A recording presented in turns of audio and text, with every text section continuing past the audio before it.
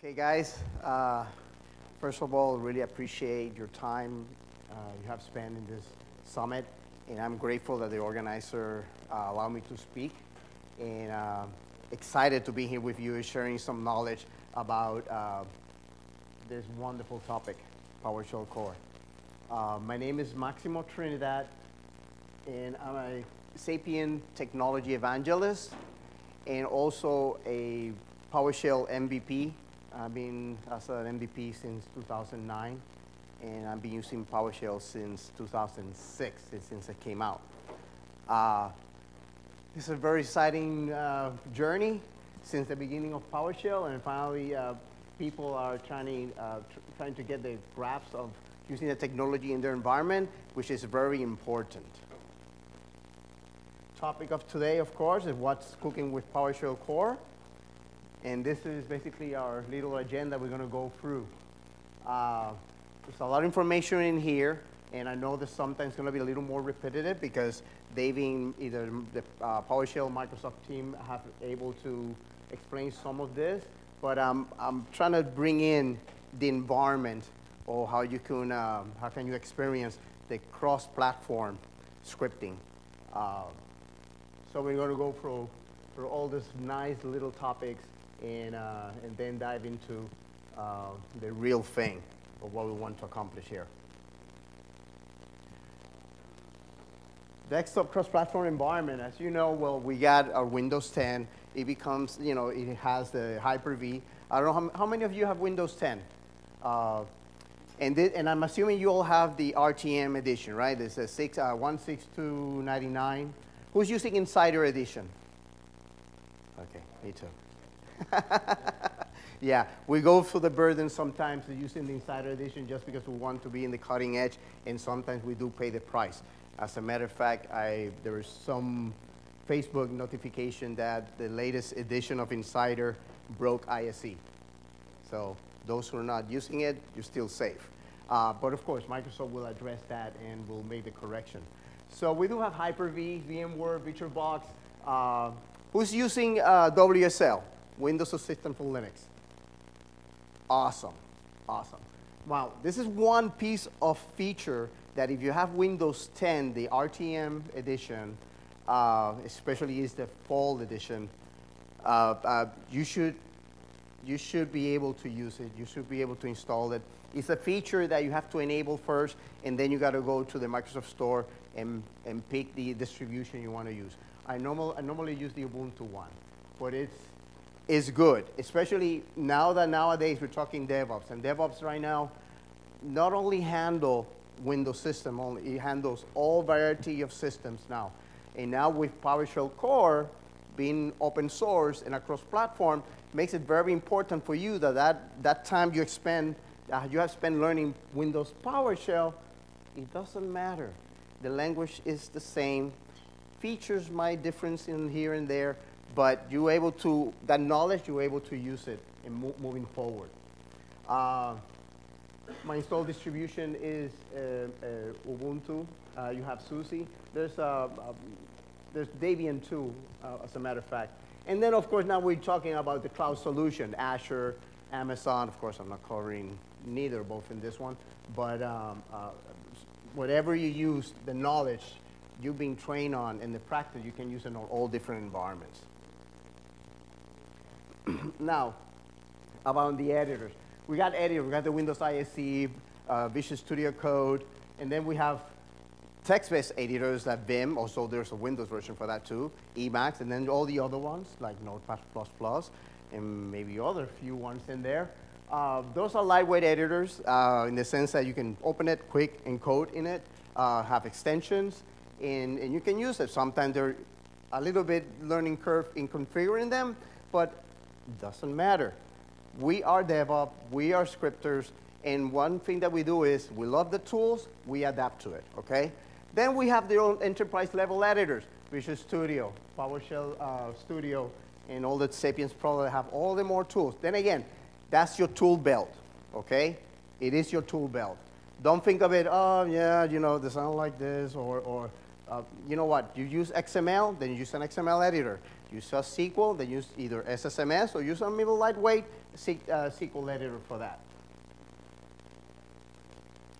Now, one of the interesting features that I like, okay, first of all, I'm a Sapien MVP and a Sapien evangelist, but I'm using Sapien long before that. I mean, I've been using Sapien products since 1998. It was only Primal Script for VBScript. So I've been all through all this year, I've been trusting Sapien's product all this time. So one of the interesting features that we have on Sapien PowerShell Studio, template wizard, script grouping, custom tool, I'm going to show that one very nicely on this product. Cache editor, because you have to have those tools in there for one environment to do rapid application development of your scripting. So this is the application for that. And of course, we integrated the PowerShell core console in it, so that way we can at least test our PowerShell against the PowerShell core. All the languages. Well, besides PowerShell core, we have Anaconda. Who used Anaconda here? Do you know what Anaconda is? That's Python. Well, it's a Python package for scientific, right? For scientific use. One thing that I like about Anaconda is that the latest version will have Anaconda 3.6.x. All packages are included. If you haven't experienced Python, I mean, you know very well, you're laughing about it, that you're missing packages. You got to go in there, do pip install, and for each individual package, or just concatenate whatever number of packages we download. Anaconda have everything. They have a minimal installation, or they have a full installation. So it doesn't matter. Install it, boom, and you're on, okay? SQL Server. Anybody here using SQL Server on Linux? Awesome. A few of you. Well, you know what?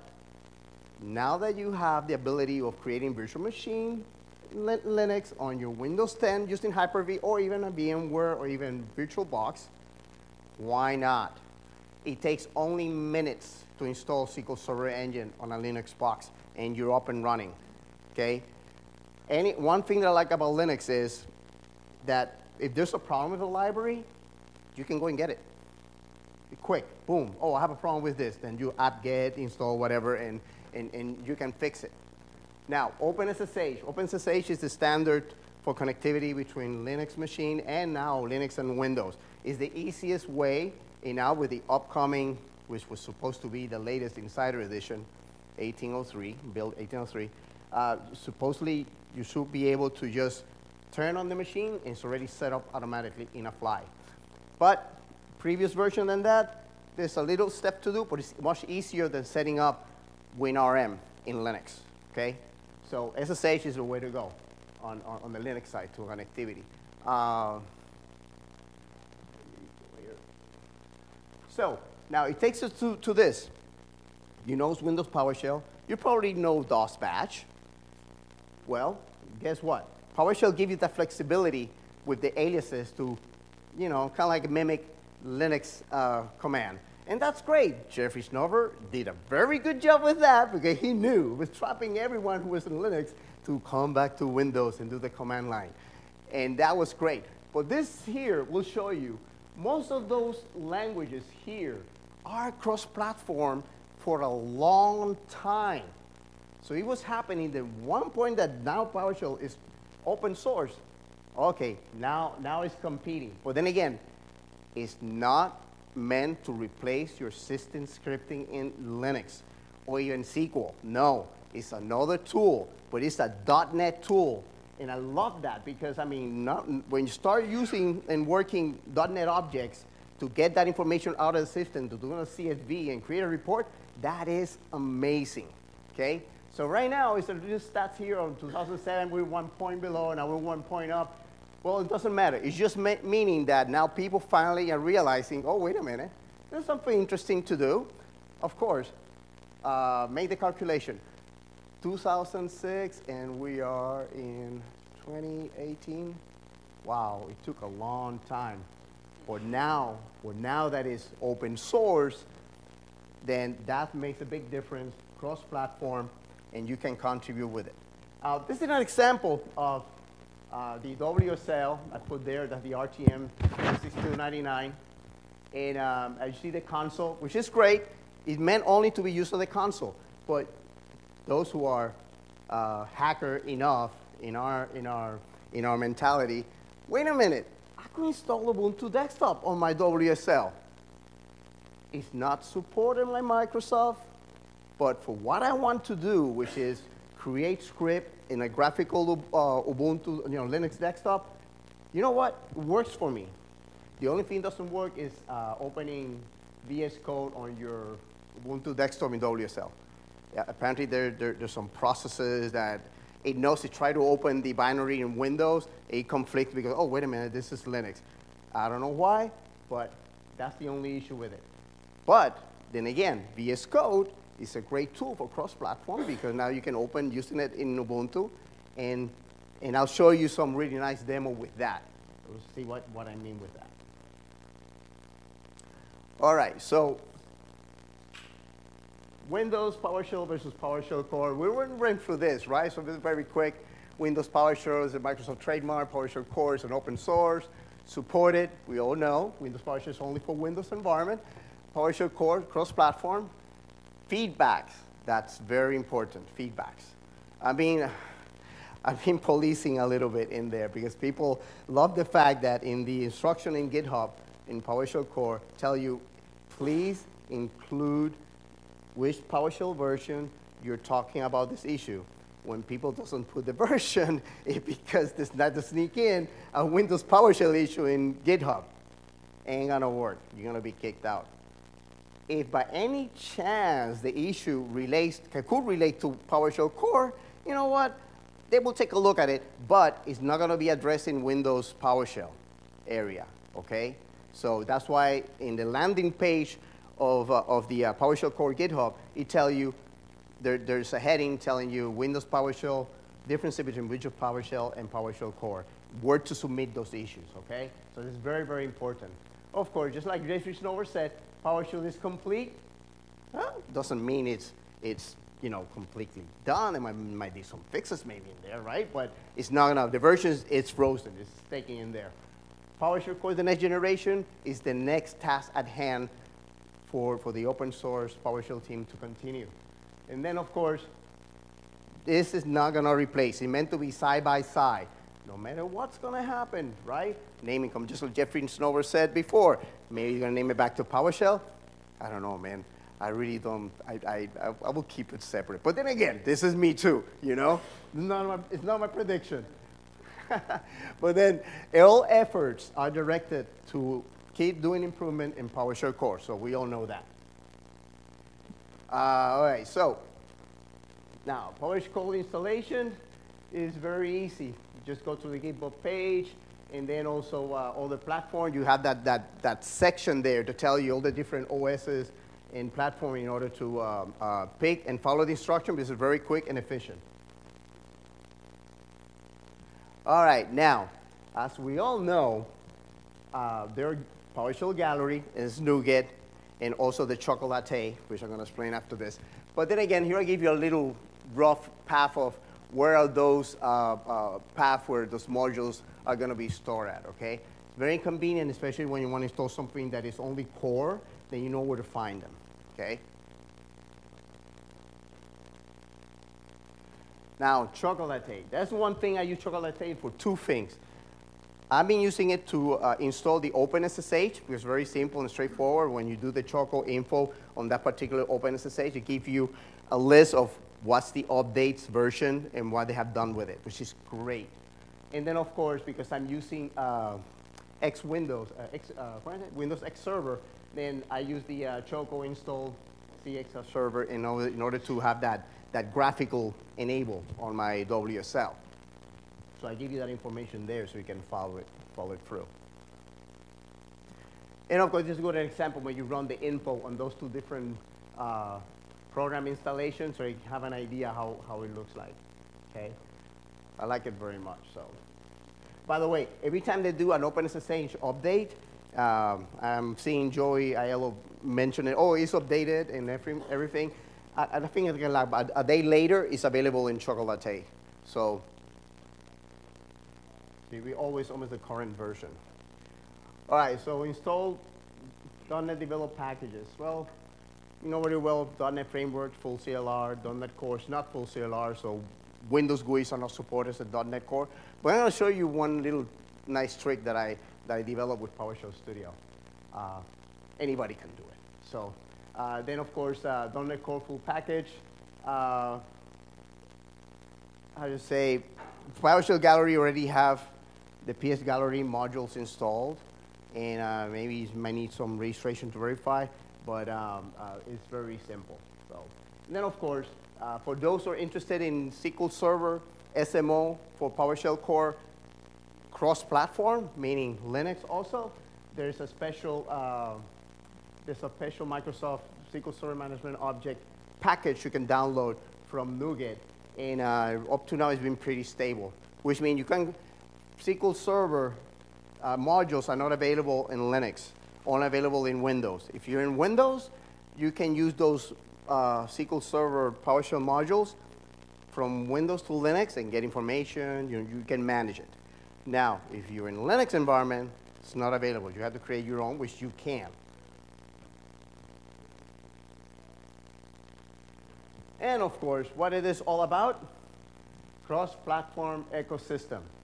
Everything you have set up on your desktop, that's your admin DevOps desktop environment, so that way you can do on-premise, hybrid, and cloud application, scripting, automation, anything you want, okay? You always start from your desktop and then you move to whatever other environment. This is my interpretation for that. Docker, Anaconda, I mean, everything is interconnected at the end. Now we're going to the demo. Awesome. Of course, I'm providing some very informative links in there, some of the resources, by including a blog about a lot on PowerShell Core. So you might want to take a look at that, especially on Anaconda, SQL Server. And of course, at the end of this session, I have a PowerShell Studio giveaway. All right? So let's see how you guys interact here, and we'll see who will be the winner. Okay? All right, so let's go for the demo. Let's see, I have my VMware Linux system up and running here. I'm going to minimize that. And we're going to start first with my editor. This is PowerShell Studio. And one thing you notice is very integrated. You have the feel and look of a Visual Studio editor. And one thing that I mentioned on my list of little features that I like is that I can group my, after I open a series of script files that I'll be working on, I can create a file group with them. And this is going to click here for my session. And also I loaded all my scripts that I'll be working on. Notice that I'm also included some PI, some Python files in there. Of course, PowerShell Studio is meant to work for PowerShell scripting, but it doesn't limit you to use some of this feature to work with other console languages, okay? I'll demonstrate that in a little bit. So we'll see here. And then, of course, we have the console down here, and as you can see, everyone is here. Notice Ubuntu, PS Core, 16. I have already a console pointing to my Linux WSL. And the good thing about this is that WSL gave you the ability to create a path to where your C drive is. So it's called Mount C program file. You can see that's already, I'm already in a Windows folder in there within my Ubuntu. Okay? Which is great. If I come in here, and I'm going to change this to my home path. Oh, yeah, I know. Probably Jeffrey's going to knock me out in here. He's like, oh, you're going to do this and that. Okay. Well, you know what? Guys, you have to understand one thing. I'm not a Linux administrator, okay?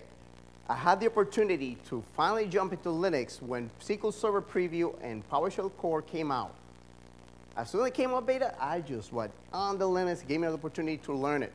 Anyone can do that if you want to get into the new technology. So here I'm going to place dir. I can see all my files on my Ubuntu home directory. Okay, and now if I want to go to Let me see here.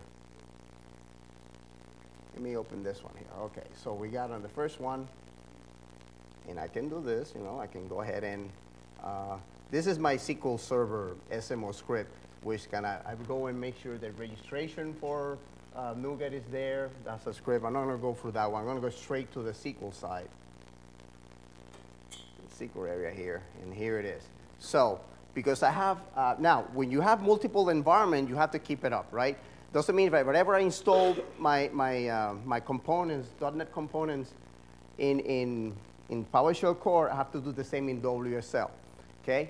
So, in this case, I already have loaded the SMO, the .NET Core package in both my Windows, PowerShell, and also in WSL. I'm going to load my assemblies in here to start working on it. And I can see in here, I can highlight, okay, I can highlight and do selection, run selection console. I can do that. So now running this against my Ubuntu console, no errors. I mean, it's good. If it had errors, it means that something is wrong, or maybe the DLL was not loaded correctly. And then the next will connect me to the SQL Server, and it will go ahead and bring the information I'm requesting here.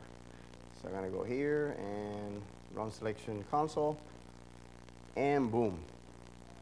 All right, so you can see the result set on my .NET object. I connected to my Ubuntu SQL Server, and I'm on my Windows environment. So it connects, and it gives me information back.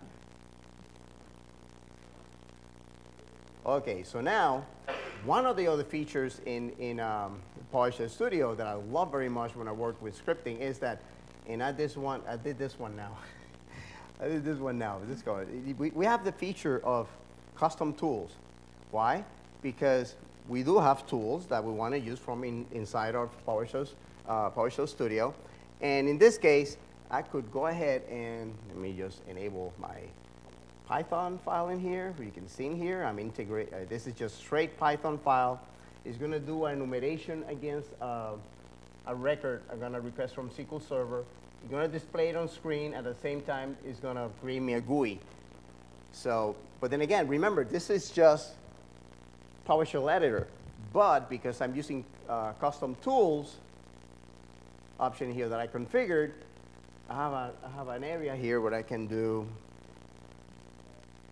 run, Python run code, okay? And when I do that, you're going to see that I can execute in a flash my Python code from within my PowerShell Studio, which is great. Because now, even though, I mean, I could create, in order to create this code, I had to go to a true Python editor. Here, at least I have everything combined, and I just go ahead and run the test, okay?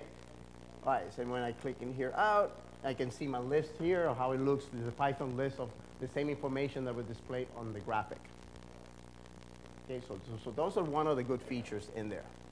Now, PowerShell by default will have, let me get here, I call it non-SMO because it's not related to SQL Server Management Object, but you have the ability to connect to SQL Server using the system data SQL client class. This is provided by PowerShell automatically. There's no SQL engine installed, there's no SQL SMO installed in there.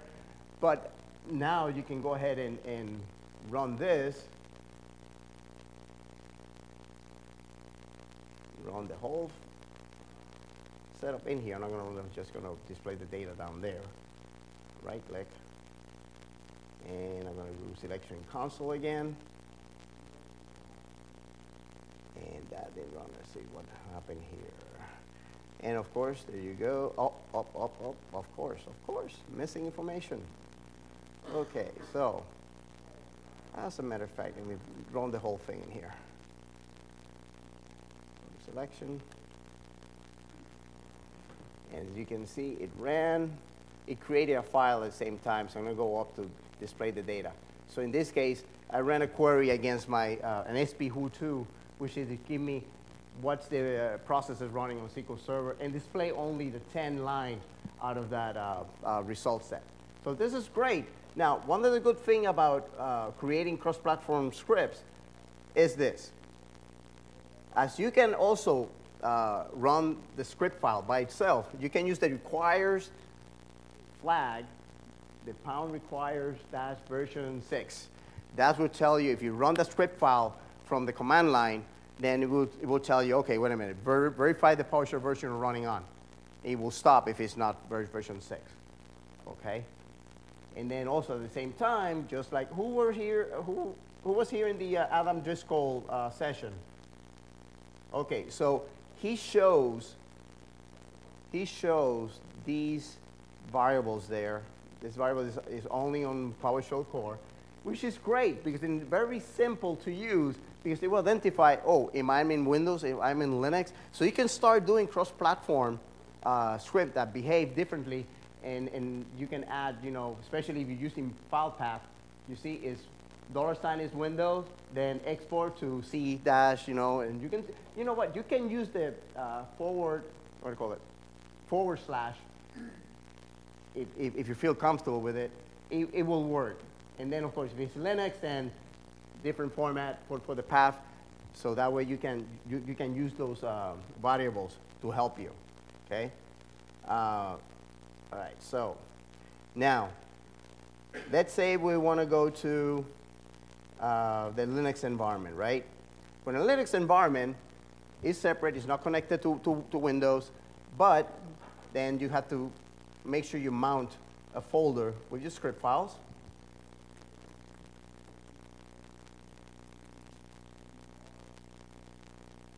Of course, you're going to give me. Yay, another one. You always ask for password twice. Yeah, that's what, when you mistype the password, forget it. I could include it in there, but I just don't want to. There you go. It's there. You see here, now we got a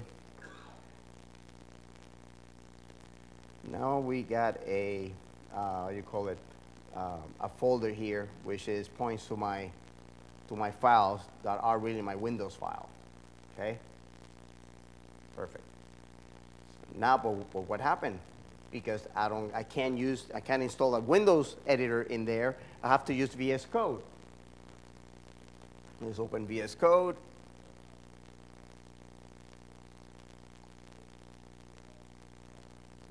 A little bit. There you go. All right. So now, if I go and open my sample here for a script that was run and created in Windows, and you can see in here I have all the visibility there, and now I can just go ahead and yes, we'd like to do this.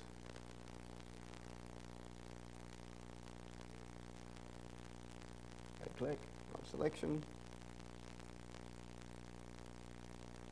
and boom. Okay, wait a minute, what is this? Okay, it is right click. When one thing doesn't work, you just can do copy, right? PWSH. Yeah. And I'm gonna do right click, paste. So you gave me the same thing. Boom, boom, boom. And there you go. So copy paste the code from my share Windows folder from VS Code into the PowerShell prompt. And as you can see, it's working. So this, again, this is the whole, yep. I'm curious on that. So it should be using, well, some VS Code is missing Yeah, I just installed it. Yeah. So it's using two different versions. Yeah, it's not configured correctly. Okay. VS Code. It's supposed, if you have, again, because you're probably missing extensions, then a little bit of configuration, but overall the whole idea is that you develop something in Windows Editor, and because you have it mapped from Linux into the Windows folder, you can pull it up with VS Code, because that's the good editor cross-platform, and then you can, do whatever you need in there. That's the whole really point. The rest is configuring your tools, okay? Because I normally configure, use everything on my Windows side, you know, I don't need to, as a presenter, I don't need to really configure everything.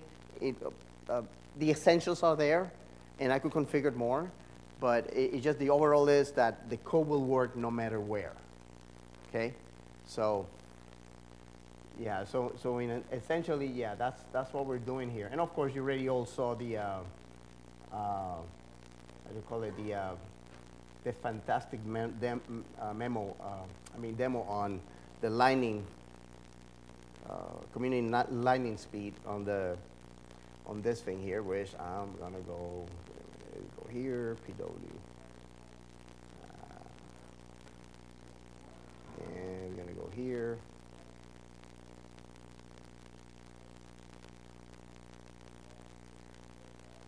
Ooh, PS session, that's cool. There you go. So you go there, boom, which is great. I just run the, I know. I didn't do it the way you wanted, Fred, Jeffrey, I know. I got to sit down with you, Joe, so you can explain to me on that part. But then again, you know, from everything is developed on the Windows side, and everything is working across platform, okay? That is the whole wraparound of this whole thing, okay?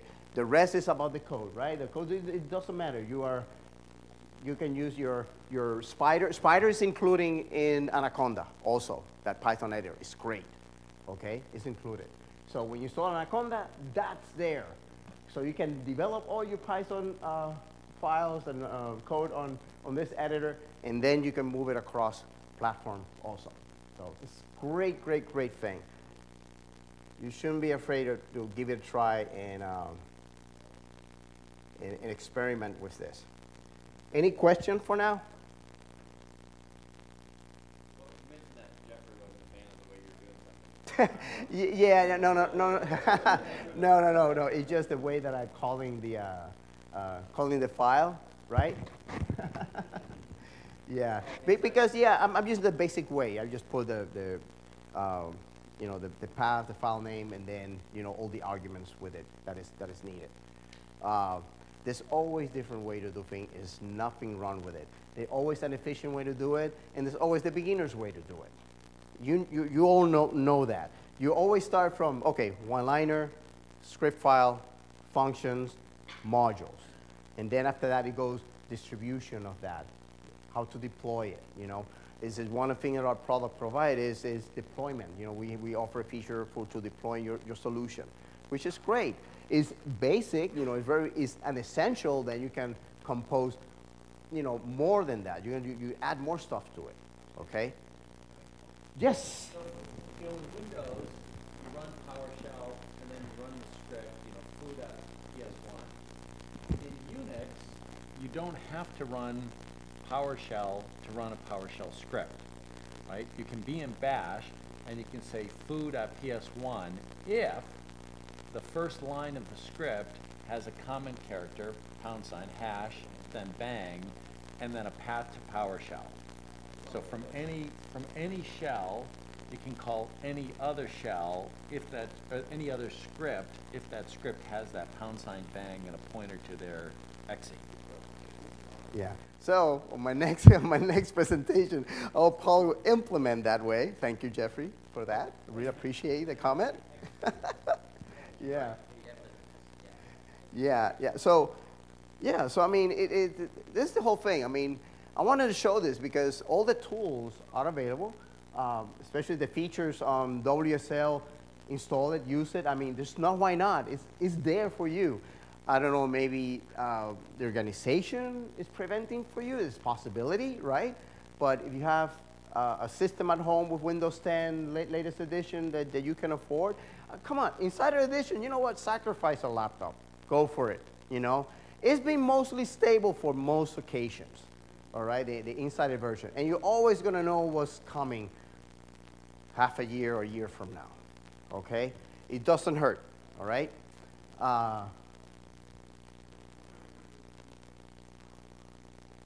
So basically, that's all I got. I wanted to show you, you know, the scripting mobility between that and, you know, between different operating system. And And it's simple enough, you know? It's simple enough. You shouldn't stop where you're at. It's your future. I mean, remember that at one point in time, maybe it's going to come down to you that, oh, Linux admin left. And they're going to dump the thing to you. So be ready for it, okay? There's a lot of free tools, communities out there to help in anything you want, okay? We're here to help. We want you to succeed in your work, in your profession, all right? All right, so let me go ahead and, here's my contact information. This is my blog site, my blog post. Feel free to write it down. Feel free to reach out. Sapiens is glad to sponsor user groups. I may be able to visit you guys and do a live presentation, okay? I'm available. I'm always available. So I have my email address there from the company, and I'm right. There's one more item to clear in this. Okay, so anyone can remember some of the features that PowerShell Studio has?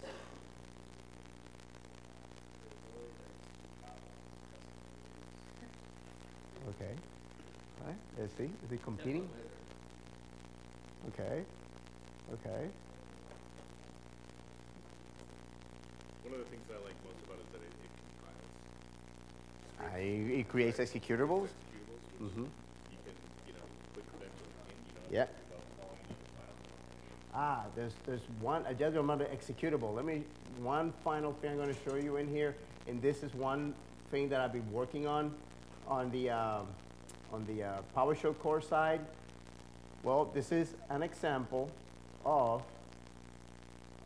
a GUI running a PowerShell core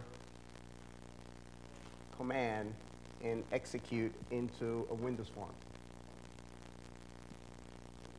Okay, so it is possible. So don't limit yourself that the product will only for Windows PowerShell, because there's way that you can tackle this. And basically, the way to tackle it, I'll show you the basic source code for this, is by script block. Where are you? Make sure I have the right file. Where is it? Where is it? Let me create this, close it, and come on, I have you in there.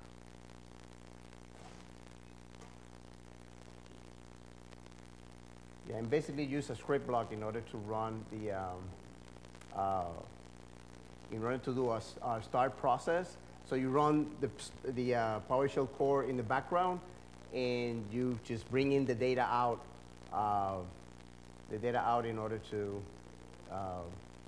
reuse that. And here it is. Here it is. This is the basic. This is the basic code. Just script block. In this case, I'm getting an example of get the PS version table only the git commit value, and I create a start process here. There's a pass-through, and of course, I'll do a little bit of deserialization and serialization back into an object, and I run this in Windows PowerShell to get the information out. That's basically how it was done. I have one recommendation. Make the function to find the PowerShell core, so when they change it, you never have that. Oh, no. I know. That's, yeah. I know. You say, come on, man. This is just, I have my own developer, in here. Oh, come on, man.